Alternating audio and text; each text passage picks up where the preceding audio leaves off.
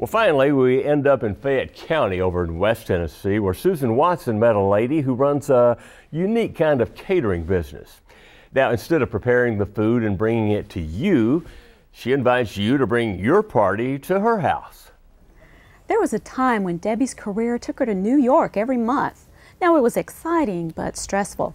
So about 10 years ago, she decided it was time for a change. And the result is this beautiful place in the country that Debbie and her family just love. And these days, she can be at work in no time at all. I was a buyer for Catherine's Incorporated. They're located here in Memphis. Now they've merged, but at the time that I bought for them, they had about 250 stores. So that meant that I traveled once a month and I spent a week in New York. And it was really fun up until Wednesday. And then by Wednesday, I was ready to come home. So I finally decided that the career life and the travel life really wasn't me, but I wanted to be able to do something where I would still be around people because I enjoy that. Debbie soon realized that she could combine her love of people and her talent for entertaining with private catering in her home. And although she's definitely off the beaten path, she was confident of success.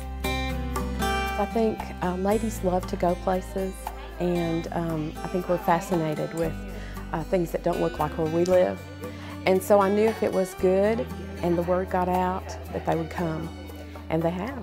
This is my chicken sherry tarragon sauce, and it's wonderful. Savory herbs for sauces, fresh mint for tea, even dainty roses that garnish heavenly desserts, all come straight from Debbie's garden. Everything's made here by me, fresh, and I take pride in that. I want it to be good because that's really what they come for. I try to just do things that I think people maybe haven't had before, mostly American food, I guess we'd call it, a little French. I do some Italian, but I try to encourage people to eat something different, not be stuck in the mode, try it. That's what I always say, just try it. If you don't like it, that's fine. But I don't have too many returns. They usually like what I serve. Ladies, lunch is served. If you'd just like to go on into the dining room and be seated, okay? Thank you. All right, you're welcome. There is only one seating a day, and the hostess chooses from Debbie's menus when she makes the group's reservation. With help from her sister Dolores, Debbie can easily and elegantly serve groups of 8 to 40 people. And we try to pamper them. I use my fine linens, I use my crystal, I use my china. I try to use everything formally because people don't get to experience that a lot. The younger girls, I think, it's a new experience for them. So I try to make it really special and really pampering. But Rosebriar is not exclusively for the ladies. I have lots of men coming. They love it. They like to be pampered too. And they like good food. So we give them plenty of it. Growing up, my mother didn't want me messing up the kitchen. So I really didn't learn then. I think it's just through time and reading cookbooks. I have some friends that are good cooks, and so before I do a menu, before I set up a new menu, I will have them all come out and we have a testing, and they taste the food and we critique it. And but just some recipes I make up on my own, and then others I get from magazines or books. And once your taste buds and tummy are content, then they really like to look through the house. And I encourage that after they've had their meal. I'll say, you're welcome in any room that the door's open, and just enjoy it. And they really enjoy that. Looking around, you might think Debbie's beautiful home has been welcoming guests for a century or more.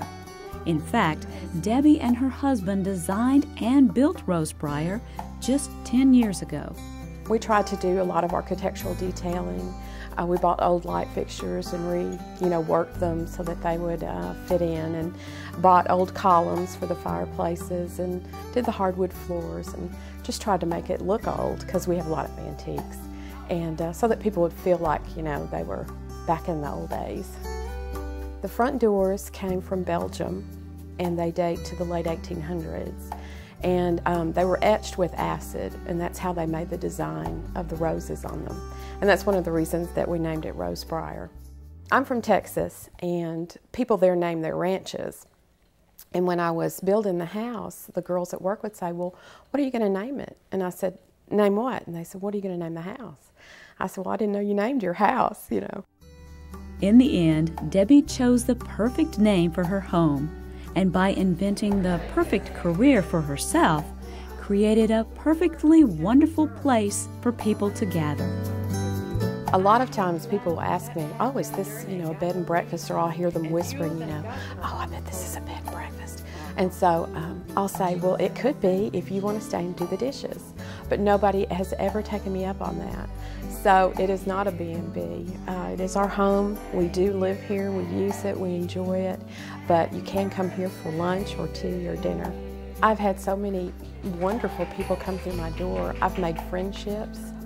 Long-lasting friendships through people that have been here. It's been a great adventure, and I really enjoyed it. I hope to be doing it for a long time, yes, I do.